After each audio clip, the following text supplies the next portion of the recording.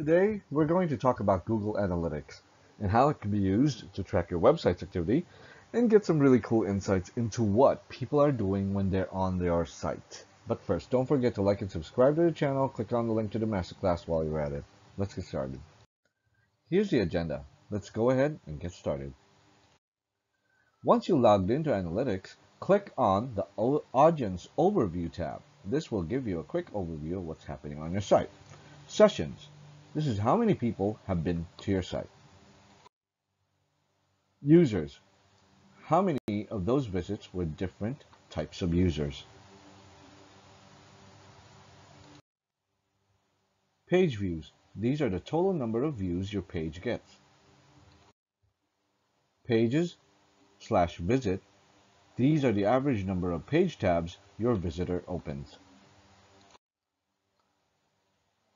Average visit duration.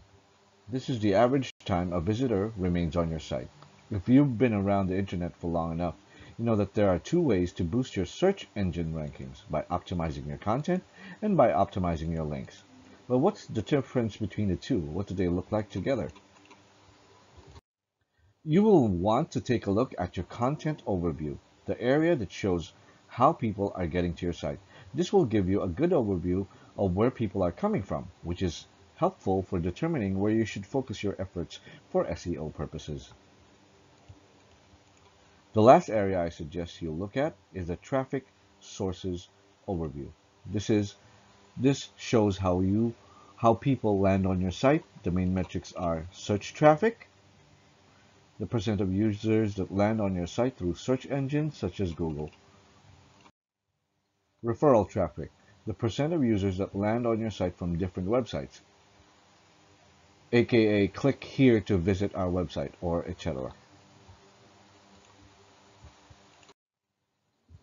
And direct traffic, the percent of users that land on your website by typing the link. If someone searches www.thenyourwebsite.com instead of typing in the URL, then that would count as search traffic. And then campaigns, these tracks your custom campaigns. Custom campaigns are the amount of traffic and sales coming from your newsletters, the amount of traffic and sales coming from your banners within your plugins, from our social media efforts, and so on. I hope this helps understand the power of Google Analytics. It's like a secret code for your site's performance. And if you're looking for ways to improve your CEO or SEO of your site, Google Analytics can help you nail down how visitors are interacting with your site and what might be working or not working for them. Hope you like this video. Watch out for more.